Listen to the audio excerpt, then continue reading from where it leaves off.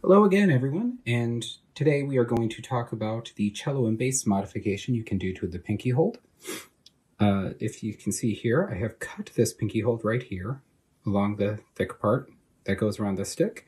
And when you cut this, you can now put it over the thumb leather of the bow and position it so that the divot is where the thumb would go in a cello bow hold. This creates a nice soft space for the thumb to rest and help developing players have some extra comfort as they're learning how to hold the bow.